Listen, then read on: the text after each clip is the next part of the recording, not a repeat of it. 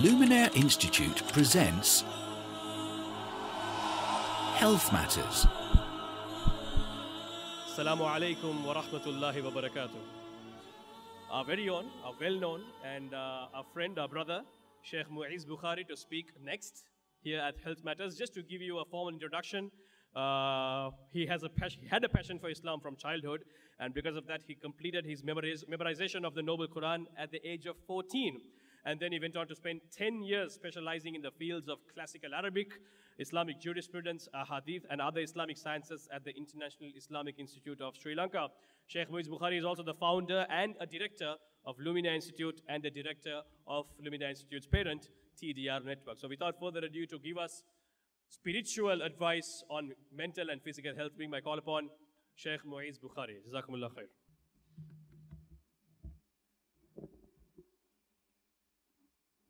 Assalamu alaikum wa rahmatullahi wa barakatuh. Okay, I think everyone has been seated for some time. I think it's best that we get our blood circulating, inshallah. So can I please ask you all to stand for a minute, please? Everybody.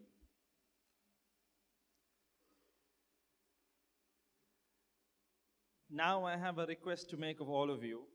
I want every single one of you to make a donation. Oh, I can see the wallets are going in. I can see the handbags are, going in.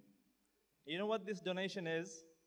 According to the words of the Prophet ﷺ, "Tabassumuka fi wajhi akhika sadaqa." Smiling at your brother, smiling at your sister is a charity. So I want you all to look at one another and smile, please. Look at one another and smile. It's charity. You're not spending anything. I want to see some teeth, please. Okay? Jazakumullah khair. Everybody can sit down now. May Allah and His angels love you. Ameen. Bismillahir Rahmanir Rahim. Alhamdulillahi Rabbil Alameen. Wa usalli wa usallimu ala ashrafil anbiya'i wal mursaleen. Nabiyyina wa habibina wa qurrati a'yunina Muhammad ibn Abdullah. Alayhi wa ala alihi wa ashabihi afdalu salati wa atammu taslim. Amma ba'd. All praise and thanks be to Almighty Allah subhanahu wa ta'ala, who is no doubt our creator, sustainer, nourisher, protector and curer. We ask Him subhanahu wa ta'ala to shower His choicest of blessings and salutations upon our beloved Prophet Muhammad sallallahu alayhi wa alihi wa sallam, his family members, his companions and all those who tread upon his path with utmost sincerity until the day of Qiyamah. Inshallah ta'ala, I'm going to start off by talking about two very important things, and that's obviously the theme of today's event: health versus well-being. Let me start off by defining health. Health is, basically when an organ or a limb is healthy, functions well, and has no significant problems or issues. And we have to bear in mind this point, that health is a great, great favor from Allah subhanahu wa ta'ala. This is amazing hadith of the Prophet sallallahu alaihi wa sallam, and please remember salawat whenever I mention his beautiful name. He sallallahu alaihi wa sallam is reported to have said that he who attains the morning whilst he is healthy in body, secure in dwelling, in the sense he has a place to dwell, shelter, and possessing his daily sustenance, his day's sustenance, then it is as if the worldly life has been fully granted unto him. And the hadith has been recorded in the book of Imam al-Tirmidhi and Imam Ibn Majah. So we have established that health is a very, very great blessing from Allah subhanahu wa ta'ala. On the other hand, well-being, otherwise known in the Arabic language as afia, is at times usually used interchangeably with health. However, in Islam, well-being is something more general in meaning. It's more general. It can refer to physical and mental health. It can refer to financial success. It can refer to spiritual righteousness. It can refer to prosperity and salvation in al-akhirah as well. Imam Ibn al-Qayyim rahimahullah, the famous scholar from the 7th century, he states in his famous book known as Zadul Ma'ad, an amazing read. I recommend you all, if you can get the translation of the book, please do read it. Amazing book. He states, health and well-being are amongst Allah's greatest favors and most bountiful gifts unto His servants, unto His slaves. And then he goes on to say, rather, absolute well-being is unconditionally the greatest favor. Thus, it is a right upon the individual who has been granted a portion of well-being to preserve it and to protect it from all harm. My dear brothers and sisters in Islam, having all of this in mind, I want you all, including myself, that we take a moment to acknowledge the blessings of our Maker subhanahu wa ta'ala upon all of us. Rasulullah sallallahu alayhi wa sallam is reported to have said, two favors that many do not take advantage of are health and time. Two favors of Allah subhanahu wa ta'ala, two boons, two blessings. You know, there's a famous scholar by the name Imam Hassan al-Basri rahimahullah. One night, he spent the entire night contemplating on one verse of Allah subhanahu wa ta'ala. You know what the verse was? وَإِن تَعُدُّوا نِعْمَةَ اللَّهِ لَا تُحْصُوهَا. That if you were to try and count the blessings of Allah subhanahu wa ta'ala, if you were to try and list down the blessings of Allah subhanahu wa ta'ala, you would not be able to encompass all of the blessings of Allah subhanahu wa ta'ala. Now, his students, they asked him, Sheikh, I mean, you spent the entire night contemplating on this one verse, just one verse. He said, why not? I was thinking of the number of blessings that Allah subhanahu wa ta'ala has blessed me with. The fact that I'm healthy, the fact that I have a roof over my head, the fact that I have food over my table. And there are a number of blessings that you and I, we take for granted. I've said this in the past, but there's no harm in repeating it. The other day, there was a student of mine who came up to me and told me about a condition that his wife is going through. She's going through this condition where, I'm not a doctor, but then I know a few of the terms, renal failure basically. Her kidneys are failing. Her kidneys are failing. And because of this, she has to go through the process known as dialysis. It's not an easy process. It's a costly, cumbersome process. It's a process that your kidneys are doing for you within your body without you even knowing it. And we take it for granted. So basically her issue is she's finding it difficult to relieve herself. In the sense when she goes to relieve herself, she has this burning, excruciating pain that she feels. My dear brothers and sisters in Islam, let me point you out to this blessing now. We take it for granted. We go, we relieve ourselves, and we are out. We don't think twice in regard to that blessing of Allah subhanahu wa ta'ala. The fact that we can relieve ourselves in ease. I mean, all of you would attest. I mean, you're back from a long journey, and you know, you really want to use the toilet, and when you get the opportunity to go, you feel like, I'm like so relieved now. It's a blessing from Allah subhanahu wa ta'ala. It's a huge blessing from Allah subhanahu wa ta'ala. I'm sure if I were to give you all papers and pens now to list down blessings that you're enjoying in your lives, most of us would miss this blessing. Why? Because we have taken it for granted. Likewise, there are a number of blessings that Allah subhanahu wa ta'ala has blessed us with. And from these blessings is the fact that Allah subhanahu wa ta'ala has given you good health. If He has given you good health, it is a huge bounty and blessing from Allah subhanahu wa ta'ala. And my dear brothers and sisters in Islam, the hadith is in the book of Imam at-Tirmidhi.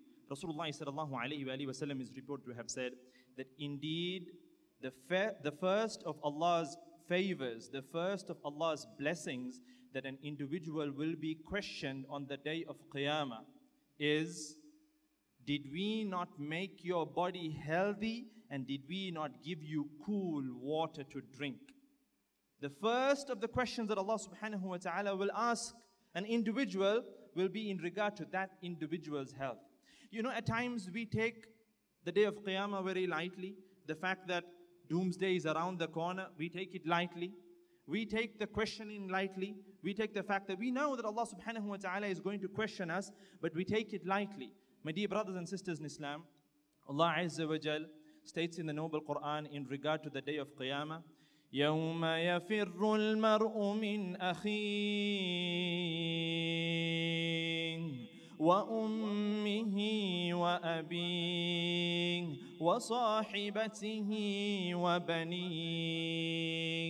It will be a day when an individual will run away from his own brother, from his own sister, from his own siblings. يَوْمَ يَفِرُّ الْمَرْءُ مِنْ أَخِيهِ وَأُمِّهِ وَأَبِيهِ. He'll run away from his father. He'll run away from his mother.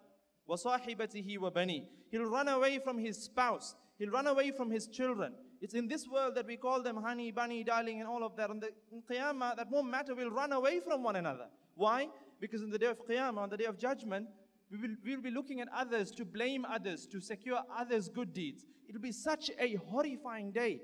According to the description given to us by the Prophet ﷺ, my dear brothers and sisters in Islam, it will be a day when all of mankind will be gathered. How many human beings have we got on planet Earth currently?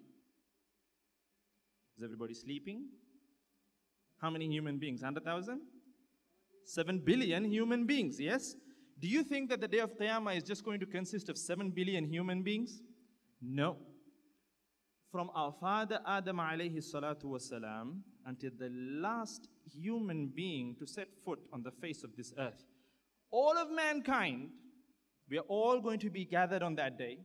And according to the words of the Prophet sallallahu alaihi wasallam, we are all going to be naked and uncircumcised. And do you think on that day, just because we're naked, we're going to go around, hoo, you're naked, you're naked? We're not going to be doing any of that on that day. Aisha radiallahu anha had that concern. And she asked the Prophet sallallahu alaihi wasallam, Ya Rasulullah, we're all going to be naked on that day. Rasulullah sallallahu alaihi wasallam told her, that will be the least of your concerns on that day. That will be the least of your worries on that day. It will be such a horrifying day. According to another hadith of the Prophet sallallahu alaihi wasallam, the sun will be brought down to the distance termed in the Arabic language as 1 meal. And I'm not talking about a happy meal here. 1 meal in the Arabic language can be defined as 1 mile, which is a little more than a kilometer. Or the other definition is even more scarier. The stick that is used to apply surma to that distance. Now I know some of the geniuses in the crowd might be thinking that, you know what, we're like light years away from the sun, or miles and miles away from the sun, okay? And we have studied that the earth has been strategically placed in such a way that if we were to budge even a little bit from the orbital track, if we were to move closer to the sun, we would all be burned to ashes. And if we were to move away from the sun, we would all freeze and become popsicles. How on earth would the sun be brought down to the distance equivalent to 1 mile, and let alone 1 mile to the distance equivalent to the stick that you apply surma with? Well, this is the thing, my dear brothers and sisters in Islam. It is Allah subhanahu wa ta'ala who created that sun. It is Allah Azza wa Jal. La hawla wa la quwwata illa billah. There is no power, no might except Allah subhanahu wa ta'ala. Allah Azza wa Jal is so powerful, and in Allah ala kulli shay'in qadir. Indeed, Allah subhanahu wa ta'ala is capable of everything, of anything basically. Allah Azza wa Jal, if He wills, He will bring the sun, and He will that you will not be burnt to ashes and that you will not melt away into nothing, but instead, if Allah subhanahu wa ta'ala wants you to suffer on that day, you will suffer due to your sins. It will be a day when there will be no shade other than the shade of Allah subhanahu wa ta'ala. May Allah subhanahu wa ta'ala grant us all His shade on that horrifying day, and may Allah subhanahu wa ta'ala ease our affairs on that day. Moving on. The preservation of one's health, my dear brothers and sisters in Islam, is an Islamic obligation. Rasulullah sallallahu alaihi wasallam is reported to have said, "La darara wa la dirar," in the sense, no harm may be inflicted on oneself or on others. In another narration, the Prophet sallallahu alaihi wasallam is reported to have said, "Whoever throws himself or herself off a mountain, thereby killing himself, will be in hell, falling off a mountain, abiding in it permanently for that particular sin." I mean, we have no right whatsoever to take our lives. And the hadith goes on, if that individual were to consume poison, that individual will continue to consume poison in hell due to that sin that individual committed. On the other hand, if that individual were to use a sharp blade and perhaps stab himself or herself in the abdomen, they will be in hell doing the same thing eternally for infinity. May Allah subhanahu wa ta'ala save us all. The hadith is recorded in the book of Imam Bukhary and Imam Muslim. So from this we clearly understand that looking after ourselves, looking after our health, the preservation of our health is an Islamic obligation. Before I move further, there's some important content that I would like to touch on.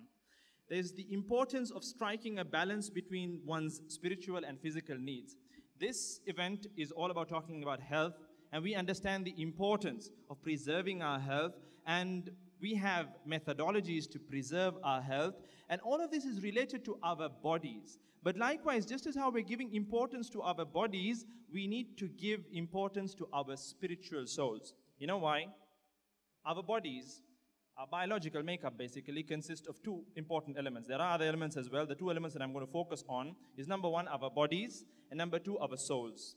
Now, as you all know, our bodies have been created from elements that have been taken from this earth. As Allah subhanahu wa ta'ala states in the Noble Quran, مِنْهَا خَلَقْنَاكُمْ وَفِيهَا نُعِيدُكُمْ وَمِنْهَا نُخْرِجُكُمْ تَارَةً أُخْرَى. Thereof of the earth we created you, and into it we shall return you, and from it we shall bring you out once again. So we have been created from elements that are from this earth, from this dunya, all right? So the body has been created from elements that are connected to this earth.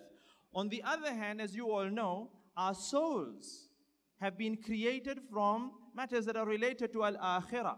And that's why, my dear brothers and sisters in Islam, our bodies keep yearning for this world, whilst our souls, on the other hand, keep yearning for al-akhirah, the abode of the hereafter. And just as how we take so much of importance in terms of nourishing our bodies and feeding our bodies with that which is from this world, you need to give importance to nourish your souls spiritually with matters that are connected to the realm of the hereafter. And that's why it's so important that you give importance to salah, to the 5 times daily salah that Allah subhanahu wa ta'ala has prescribed upon all of us, in terms of remembering Allah subhanahu wa ta'ala, in terms of reading the Quran. These are all important sources of nourishment for the soul. Because if you don't nourish your soul, there's this other element as well known as nafs. Now this element is a scary element. This element, if you do not nourish your soul enough, your nafs is going to overpower your soul. As Allah subhanahu wa ta'ala states the statement of Yusuf alayhi salatu wasalam in the Quran, وَمَا أُبَرِّئُ نَفْسِي إِنَّ النَّفْسَ لَأَمَّارَةٌ بِالسُّوءِ. That, I am not free of my soul. إِنَّ النَّفْسَ لَأَمَّارَةٌ بِالسُّوءِ. Indeed, the nafs, it keeps inclining towards that which is evil. There's a story where a grandfather, he once looked at his grandchild and he was telling him about the story of 2 wolves. He was telling him that there are 2 wolves in every single individual. A good wolf and an evil wolf. And there is a constant battle between these 2 wolves. There are 2 wolves inside each individual. This is a story, a metaphorical story. There's a lesson behind it. 2 wolves, and there is this constant battle between these 2 wolves, the good wolf and the evil wolf. Whilst he was telling this to the grandchild looked at the grandfather and asked the grandfather, so eventually, which wolf wins the battle, granddad? The grandfather looked at the boy and said, very calmly, well, son, the wolf that you feed. The wolf that you feed will eventually win the battle. If you feed the good wolf will win the battle. If you feed the evil wolf, then the evil wolf will win the battle. Now we can look at it from an Islamic context as well. We have the soul, the ruh, and then the nafs. Like I said, the ruh keeps yearning for the hereafter, but on the other hand, the nafs, which is inclined towards evil, if you feed that evil thing, it is going to overcome and overpower your soul. May Allah subhanahu wa ta'ala help us all to nourish our souls. So it's of utmost importance that we strike a balance between our spiritual and physical needs. Allah subhanahu wa ta'ala in the Quran, He commands us to lower our gazes. We are supposed to lower our gazes. We are supposed to establish our prayer on time. And all of these elements are closely connected to our spirituality. If you lower your gaze, today we're talking about pornography.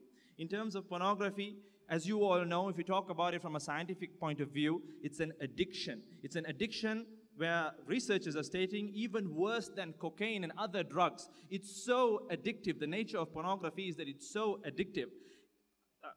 Obviously, you would have to have a dedicated workshop for it to explain the evil consequences of pornography, but it's so addictive.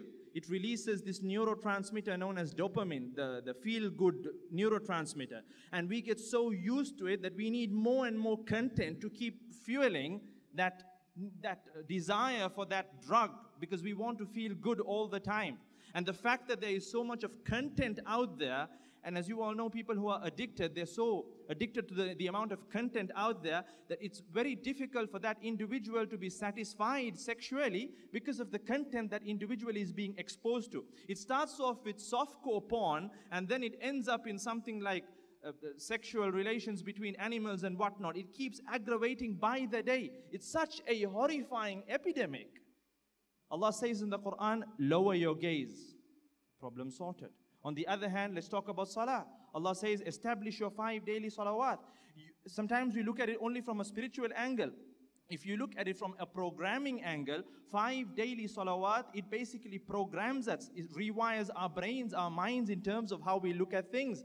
The discipline that we are taught in salah, time management that we are taught in salah, leadership skills that we are taught in salah, these are all amazing things. The fact that your prayers have been established at appointed times, like say for example, Dhuhr at 12:16, Maghrib at perhaps 7:06, or Isha at 7:06. And then you have the muaddin who stands precisely by the clock and he calls the adhan out at 12:16, teaching us time management and the value of time. These are all amazing lessons in terms of programming our lives, to declutter our lives, de-stress our lives. It is of utmost importance that we strike a balance between our spiritual and physical needs. May Allah subhanahu wa ta'ala help us all to do so. Moving on very swiftly, I'm going to talk about the concept of seeking treatment now. Before I go into certain treatments that have been taught to us by the Prophet sallallahu alaihi wasallam, I want to establish a principle. And the principle is that we need to first identify the true healer. When talking about medical treatments, we need to first identify the true healer. The sick should seek treatment for their sicknesses, and at the same time, they should remember that the true healer is which doctor? Which professor? The true healer is Allah subhanahu wa ta'ala. The true healer is none other than Allah Azza wa Jal. As He states in the Noble Quran, الذي خلقني فهو يهدين والذي هو يطعمني ويسقين وإذا مرضت فهو يشفين والذي يميتني ثم يحيين. It is Allah subhanahu wa ta'ala who created me and then who is guiding me. It is Allah subhanahu wa ta'ala who feeds me, and it is Allah subhanahu wa ta'ala who provides me to drink. It is Allah subhanahu wa ta'ala when I fall ill, He cures me, and it is Allah subhanahu wa ta'ala who will cause me to die and then give me life again. It is all Allah Azza wa Jal. But we also need to understand, just as how Allah subhanahu wa ta'ala has ordained sickness, Allah also has ordained the cure for it. It is all part of the divine destiny of Allah subhanahu wa ta'ala. Rasulullah sallallahu alayhi wa sallam is reported to have said, medication is part of qadr. And Allah subhanahu wa ta'ala benefits whom He wills with whatever He wills. Medication, seeking medication is part of qadr, in the sense part of the divine destiny. We as believers, what do we believe in? We believe in how many articles of faith? How many articles of faith? Mu'minun, ya mu'minun. How many articles of faith? 6 articles of faith, yes? Al-imanu billah, al-imanu an tu'mina billah wa malaika wa kutubihi wa rusulihi wal yawm al-akhir wa bil qadar. It is to believe in Allah, right? To believe in the books of Allah, to believe in His angels, to believe in His messengers, to believe in the day of Qiyamah, that doomsday is on its way, and to believe in divine destiny, the fact that every single thing has been decreed by Allah subhanahu wa ta'ala. But you know what? Many of us have misconceptions, strong misconceptions in regard to this particular principle, in regard to this particular article of faith, in regard to the qadr of Allah subhanahu wa ta'ala. Because obviously it's something that our minds find very difficult to fathom. It's very difficult to conceive. Because just as Imam Ibn al-Qayyim rahimahullah is reported to have said, the divine decree of Allah subhanahu wa ta'ala is like an ocean that has no coast to it.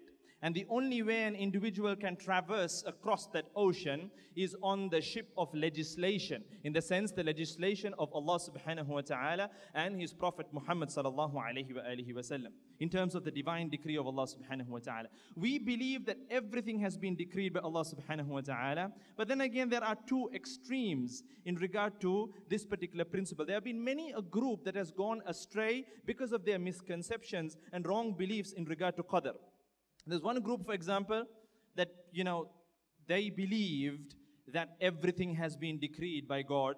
Everything has been decreed by God, and we have no free will whatsoever. This is a very problematic belief, because according to them, that individual can go rob a bank, that individual can go rape a woman, and he would say, you know what, I'm a puppet, and I'm being pulled by strings. I have no free will. It was decreed that I should rob the bank, and here you are, I'm robbing the bank. It was decreed that I was supposed to rape a woman, and here I have done that. I cannot be held accountable. This is one group, and they went astray. The other group, they took free will to another level. They negated Allah subhanahu wa ta'ala completely from the equation. They said that we have so much of free will that until we make a choice or a decision, God does not know about it. Allah subhanahu wa ta'ala does not know about it. Now we, the Muslimun, as usual, we are a nation that is just and balanced. We always take the path of moderation according to the teachings of the Prophet sallallahu alaihi wasallam. We never go to the two extremes because the two extremes are destructive. We always seek for the middle ground, right in the middle. So we follow the middle opinion, which is everything has been decreed by Allah subhanahu wa ta'ala, but then again, we also have free will. The choice is ours. You come to a junction where you have the path that leads to goodness and the path that leads to evil. That choice is yours. That choice is yours, and you make that choice. But in terms of what choice that you're about to make, that is in the knowledge of Allah subhanahu wa ta'ala. Many of us, we confuse the knowledge of Allah subhanahu wa ta'ala with the decree of Allah azza wa jal. If you choose the path of goodness, then your destiny will unravel itself according to that particular path. If you take the path towards evil, then your destiny will unravel itself accordingly that way. But your choice there, Allah knows about it. Because obviously, my dear brothers and sisters in Islam, the knowledge of Allah subhanahu wa ta'ala is infinite. There's no limit to the knowledge of Allah subhanahu wa ta'ala. Allah knows everything. There's nothing hidden from Allah subhanahu wa ta'ala. Not a tiny black ant crosses a dark rock or a dark surface in the middle of the night, except that Allah subhanahu wa ta'ala hears the footsteps of that ant, and Allah subhanahu wa ta'ala knows about that ant. There's nothing hidden from the knowledge of Allah subhanahu wa ta'ala. Moving on to the decree, there's one final point in that regard. And this is a beautiful statement by Umar radiallahu an. Once Umar radiallahu an and a few of the companions, they went on an expedition, on a campaign to Sham, which consisted at that time of Syria, Palestine, Lebanon, and Jordan. They were on their way there, and whilst they had made their way, halfway through the journey, they get news that there is this epidemic, there is this plague that has hit Sham. And they were asking Umar radiallahu anhu as in regard to what should be done. Umar radiallahu anhu immediately consulted a few of the senior companions of the Prophet sallallahu alaihi wasallam, and he decided to turn the expedition back.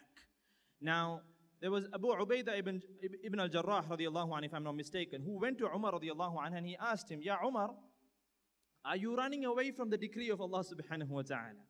Listen to me attentively. Are you running away from the decree of Allah subhanahu wa ta'ala? Basically, the point that he was making is that if Allah subhanahu wa ta'ala has decreed that you will be afflicted by the plague, you will be afflicted whether you enter Syria or not. Are you running away from the decree of Allah subhanahu wa ta'ala?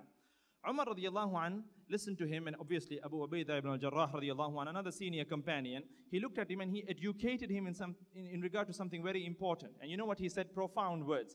He said, I'm running away from the decree of Allah towards the decree of Allah subhanahu wa ta'ala. Apply your minds and you'll get the point. It's a fine, delicate point. I'm running away from the decree of Allah subhanahu wa ta'ala towards the decree of Allah subhanahu wa ta'ala. In the sense, the fact that I have decided to turn the expedition back is the decree of Allah subhanahu wa ta'ala. Allah has decreed that I should turn it back, and that's why I'm turning the expedition back. Okay? And then Abdurrahman ibn Auf radiallahu anhu was not privy to that conversation. He makes his way and he informs Umar radiallahu anhu and Abu Ubaidah ibn al-Jarrah radiallahu anhu that I heard the Prophet sallallahu alaihi wasallam saying that if you are outside a city or a village that has been afflicted with a plague or an epidemic, then do not enter that city, do not enter that village or that vicinity. On the other hand, if you are within the confines of a village or a locality that has been hit with an epidemic or a plague, then do not leave the city with that contagious disease.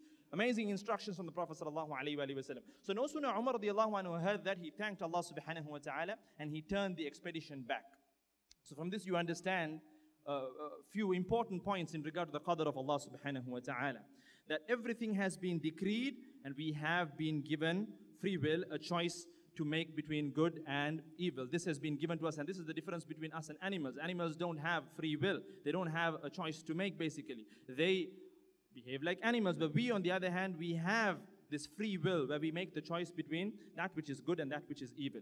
Moving on in terms of medications, my dear brothers and sisters in Islam, Rasulullah sallallahu alayhi wa sallam is reported to have said, indeed Allah subhanahu wa ta'ala did not send down a sickness except that He has sent down a medication for it, known to those who know it and not known to others except for one thing. And what is that? Death. There's no cure for death. Allah states in the Quran, كُلُّ نَفْسٍ ذَائِقَةُ الْمَوْتِ, that every soul shall inevitably taste death. You know, those who these days, like I said earlier, consider themselves intellectuals and geniuses, they question the very existence of God. And they have all kinds of theories that they come up with. They come up with all these theories, they question the existence of God, and they question almost everyone's belief systems, and they consider themselves to be above others. There's one thing that they will not question or talk about, and that is this matter, death. No one has anything to say about it because every single person has to experience it and no one can escape it. As Allah says in the Noble Quran, أَيْنَمَا تَكُونُوا يُدْرِككُمُ الْمَوْتُ وَلَوْ كُنْتُمْ فِي بُرُوجٍ مُشَيَّدًا. Wherever you are, death will reach you. Even if you fortify yourself within a lofty tower and think that the angel of death will not reach you, the angel of death will most definitely reach you at the appointed time, because that is the task, that is the duty that he has been assigned to do. This is one thing that no one escapes from. No one. You can be the richest person on the face of this earth, but you cannot escape death. And no one has come back from the dead in reality to tell people about what happens on the other side. No one knows. So it's a game of probability here that you're playing with, that if you were to pass away not believing in Allah subhanahu wa ta'ala, then the risk is obviously you're going to end up in a life that lasts forever and ever, a life of infinity, in gloom and sadness and in despair and in punishment. May Allah subhanahu wa ta'ala save us all, and that's not a risk that we want to take. So coming back to medications now, I want to quickly focus on two important medications from the Sunnah of the Prophet sallallahu alaihi wasallam. Primarily, the first, which is a very important medication, that is honey. Allah subhanahu wa ta'ala states in the Noble Quran in regard to honey, ثم كلي من كل الثمرات فاسلكي سبل ربك ذللا يخرج من بطونها شراب مختلف ألوانه فيه شفاء للناس إن في ذلك لآية لقوم يتفكرون. Allah says, يخرج من بطونها شراب مختلف ألوانه, and there emerges from their bellies a drink, the bellies of the bees, a drink varying in colors, in which there is healing for people. Indeed, in that is a sign for people who give thought. My dear brothers and sisters in Islam, many researchers attest that honey is extremely effective in reducing the period of diarrhea because of its germ-killing properties. There was this germ specialist and researcher by the name Dr. Sackett in the Colorado Agricultural College who carried out a few tests. He put germs that cause various diseases in dishes with pure honey, and he found out that all the germs died, including the germs that cause typhus, the typhoid fever. So it's so powerful in terms of its germ-killing properties. And we have a hadith where the Prophet Abu Sa'id al-Khudri radiyallahu anhu, he mentions that a man came to the Prophet sallallahu alaihi wasallam and he said, Ya Rasulullah, O Messenger of Allah, my brother is suffering from diarrhea. My brother is suffering from diarrhea.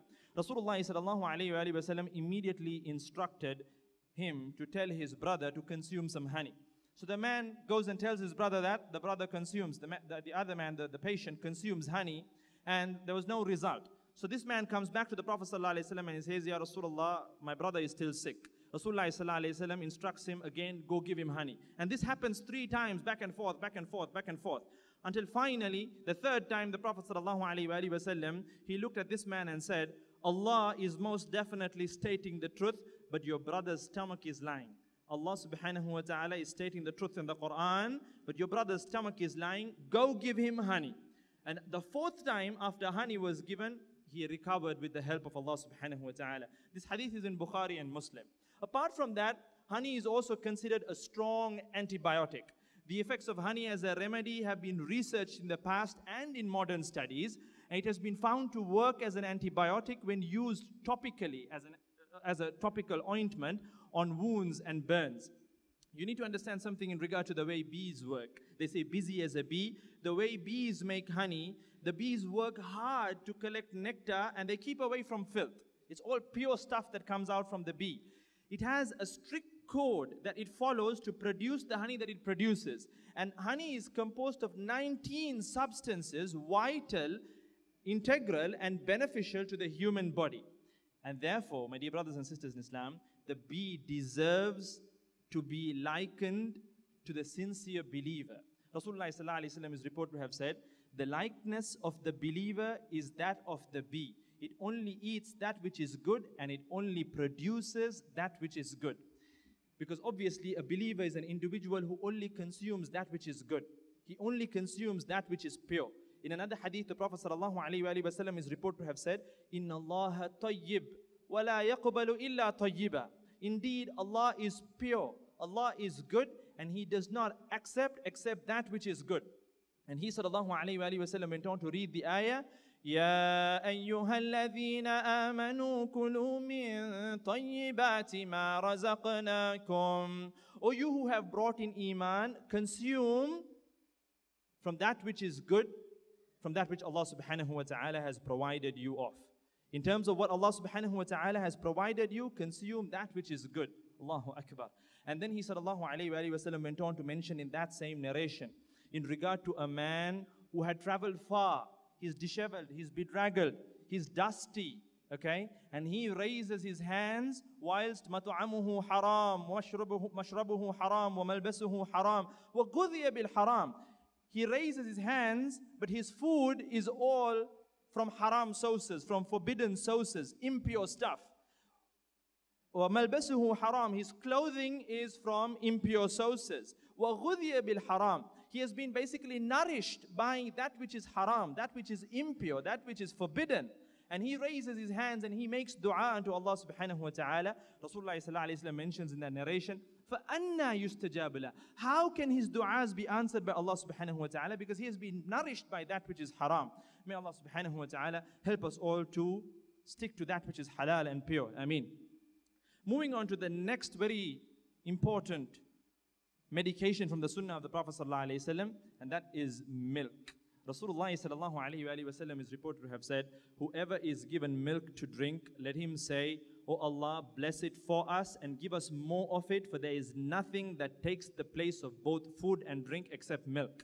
Imam Ibn al-Qayyim rahimahullah, he quotes from Ibn Abbas radiyallahu anhu, and he says, the most beloved of drinks to the Prophet sallallahu alaihi wasallam was milk. My dear brothers and sisters in Islam, modern science states that milk is the only food that contains all the basic substances needed by the human body. Milk contains sugar, milk contains fats, milk contains minerals, milk contains iron, milk contains sodium, and milk contains vitamins A, B, and C. Rasulullah sallallahu alaihi wasallam is reported to have said, Allah does not create any disease, but He also creates the remedy for it. You should drink cow's milk, for it eats from all plants. Words of the Prophet sallallahu alaihi wasallam.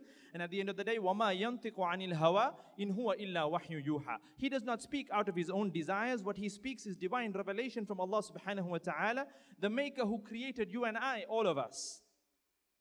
And at this point, I would like to highlight, cow's milk may take the place of mother's milk in cases where the mother is unable to feed the child herself, but we must confirm and we must say very strongly that there is no comparison at all between the two, as mother's milk provides the perfect nutrition for the infant, just as how Professor Kemal Deen highlighted as well. Moving on, there are other medications from the sunnah of the Prophet sallallahu alaihi wasallam, which I'm not going to go into, but I'll just highlight them out for you, such as musk, such as black seed. Rasulullah sallallahu alaihi wasallam is reported to have said in regard to black seed, in it is a healing for every disease that can be treated with it, except asam, except death. And then vinegar, olive oil, figs, cupping, henna, ginger, rayhan, in the sense certain sweet-smelling plants. These are all medications from the sunnah of the Prophet sallallahu alaihi wasallam. But as I'm coming close to the end of my talk, there's something that I want to focus on, and with that I'll conclude, inshallah ta'ala. And this is in regard to spiritual healing, because after all, I'm supposed to be touching on the spiritual aspects of health and healing. And this is known as ruqya in the Arabic language. Ruqya, spiritual healing. And this is to use the Quran, the words of Allah subhanahu wa ta'ala, to heal our sicknesses and our diseases. In terms of ruqya, very swiftly, Imam Ibn Hajar rahimahullah, a famous scholar who wrote the famous commentary in regard to the book of Imam al-Bukhary rahimahullah, known as Fathul Bari, he states that there is a consensus amidst the ulama, amidst the scholars, that ruqya is permissible. Listen to me attentively. Is permissible when it satisfies three conditions. And these three conditions, number one, it should be with Allah's words or using His names and attributes. In the sense, whatever ruqya is done, it should be through the Quran. Not through numbers, not through lemons and limes, not through eggs, not through any of all of that, not through talismans, not through amulets. It should be through the words of Allah subhanahu wa ta'ala, i.e. the Quran, or using the names and attributes of Allah subhanahu wa ta'ala. In the sense, invoking Allah subhanahu wa ta'ala through His names and attributes. That's condition number one. Condition number two, it should be in Arabic. The ruqya, the spiritual healing, should be in Arabic or of an intelligible meaning. In the sense, you can't have symbols, you can't have numbers. At times, I have to highlight this and I have to mention this. You see people going to certain individuals and you see them paying a lot of money to those individuals. And those individuals, my dear brothers and sisters in Islam, they're fraudsters, they're charlatans. They give you bottles, they give you copper plates with numbers. You see, when you study about the history of magic, ancient history of magic goes back to Egypt. And Egypt, you get hieroglyphics, you get all these symbols, all these numbers. That's where all this comes from. You don't see any of this in the sunnah of the Prophet sallallahu alaihi wasallam or the lives of the Sahaba ridwanullahi ta'ala alayhim ajma'in. None of them hung up bottles. None of them, wrote things on eggs. There are some individuals, they have been told to buy 100 eggs and break those eggs. Allahu Akbar, you can make 100 omelets with those eggs. What a waste. 100 eggs. Let me tell you something. I was in a country where there is this so-called spiritual healer. And nowadays, the spiritual healers are also becoming very modern and they're into technology and whatnot. So basically, this healer, so there was this person who was, afflicted jinn possession, basically. So this person went to this healer and told the healer, so-called quote-unquote healer, about the situation, about the problem. The healer said, okay, fine, I can treat you, but my payment is one digital printer. I'm not lying. My payment is one digital printer. Okay. And he said, for the cure, to cure you, I need another digital printer as well. So basically 2 digital printers. And he said, after the procedure is done, that printer, you will not be able to use it because I'm going to use it to cure you of the jinn. So that printer will also not be able to be used. So you'd have to give me both the printers. I'll dispose of that printer. I know how to dispose of it. And then he told this person, you need to bring me 100 A4 sheets of paper. 100 A4 sheets of paper. And he said, you come on this particular date and I'll tell you what to do. He came on the particular date, the appointed date, and he said, look, this is the picture of the devil that has possessed you. He had basically Googled devil. If you Google devil, you get all kinds of pictures. He showed him a picture and he said, this is the picture of the devil, the jinn that has possessed you. Now what I'm going to do is I'm going to print out 100 pictures. That's what he wanted the papers for. I'm going to print out 100 pictures of the face of this devil.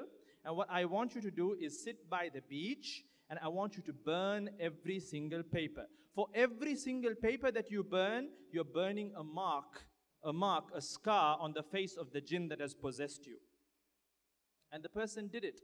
The person did all of what he said. He bought the 2 printers, he bought the papers, he did all this, and finally, after doing all of that, the jinn didn't go anywhere. He asks now, is it right in regard to what he had done? Allahu Akbar. From where did this come from? From where did the printers come from? From where did the papers come from? And these days people say all kinds of things. They ask you to slaughter animals. They ask you to boil those animals in the middle of your house. They ask you to bathe in the broth of those animals. They ask you to sprinkle the water of that broth all over the house. You're attracting more jinnat.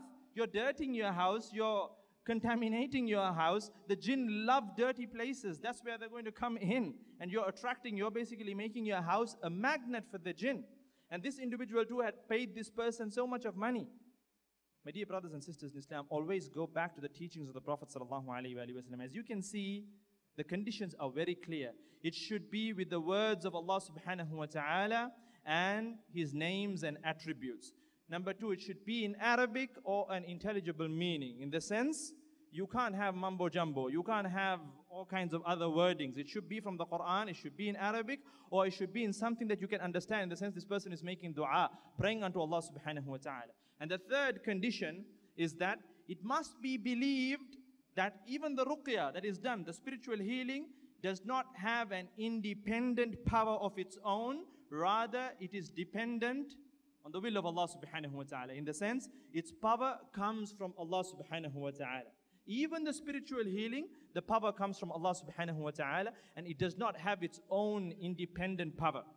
If you have any questions in this regard, please don't hesitate to text them in and I'll address them. These days, many people have questions. Many people don't know where to go. They have jinn possession problems, and at times, most of the time, the jinn possession issues are psychological issues. They hear creaking at night. They hear rasping on their windows at night. It's basically a branch rasping across the window. It's perhaps a loose floorboard that's creaking. At times, it's never the jinn. We at times think that everything is the jinn. At times, you might even think that the 4 seats or 5 seats here that we have kept are for special jinnat, VIP jinnat that have come and they're listening. They might be listening because the jinn do attend talks, the jinn do attend seminars, the jinn do attend lectures. As you all know, it's not something that we deny because there is a complete chapter in the Quran that talks about the jinn. There are many ahadith of the Prophet ﷺ that talk about the jinn. But like I mentioned that there are misconceptions in regard to qadr, there are many misconceptions in regard to the jinn. People think that, for example, there are many people who claim to say, you know what, I can see the jinn there. And if I were to say, for example, I can see a jinn seated on that chair there, and if none of you can see the jinn, then I am lying. Wallahi, I am lying. Because the jinn, in their true form, no one can see them. Remember this principle. This is something many people are not aware of. If the jinn is in their true form, no one can see them. Allah states in the Quran that the jinn, shaitan and his tribe, they see you from a place where you cannot see them. You cannot see the jinn if they're in their true form. On the other hand, you must also know that the jinn, they shapeshift and they transform. They can take on different forms. This is all part of the discussion under ruqya. They can take on different forms. Like say, for example, they can come in the guise of a human being. You never know, the sister next to you might be a jinn. The brother next to you might be a jinn, the guise of a human being. They can shapeshift, they can transform. And not just human beings, they can even come in the form of animals. Sometimes you see a cat from nowhere, that could be a jinn. They like to take on the form of black animals, black cats, black dogs, black snakes. All this is from the hadith of the Prophet ﷺ. But remember this principle. The minute they shapeshift, the minute they transform, like say for example, if a jinn wanted to come here, and the jinn shapeshifts or transforms into a human being, then we can all see that jinn. Obviously, we won't be able to identify that jinn as a jinn unless it does some funny things like flying and whatnot. But apart from that, we will all be able to see the jinn. Not just one person. So if someone complains, I'm seeing things, that person is hallucinating. There's a term for it in the medicinal field. It's something to do with the brain of that individual and the mind of that individual. The mind is playing tricks on you. It's nothing to do with the jinn. There are many people who come to me for counseling, many jinn problems, and most of the time, 90% of the time, it's psychological issues. Nothing to do with jinn in reality. I mean, we do ruqya and we can easily identify there's nothing at all to do with the jinn. It's stress, it's perhaps depression, it's perhaps hallucination, it's perhaps side effects of certain drugs. All of these issues, it's medicinal issues and needs to be addressed from a medicinal perspective. You need to go to perhaps a counselor, you need to go to a psychologist, and you need to get these issues addressed. But on the other hand, if you go to a fraudster, and if seriously you're suffering from hallucinations, and if this fraudster identifies that, he is going to make a buck or two out of you. He's going to make, you might be thinking that you are actually hallucinating, he'll convert that into a fancy jinn story. He'll say that this jinn has been haunting you for generations. There's so much of wealth hidden here, hidden there, and all kinds of fancy stories to wind you up into that. So my dear brothers and sisters in Islam, don't fall prey to all these things. Our deen is extremely clear. Our deen is extremely lucid. Our deen is based on the Quran, the divine words of our Maker, and the clear teachings of the Prophet sallallahu alaihi wasallam. Crystal clear. If you have any doubt, go back to the Quran, go back to the Sunnah. And let me tell you one thing though. I understand and I know why people at times end up doing all these things, because I put myself in their shoes.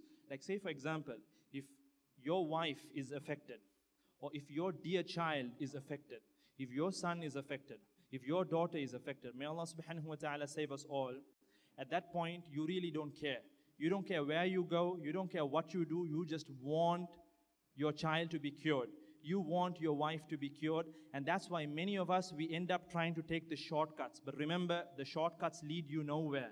Ruqya, spiritual healing, is based on the divine words of your Maker, and that's the permanent, long-lasting solution. Don't take the shortcuts, because the shortcuts will result in more destruction, more problems, more issues.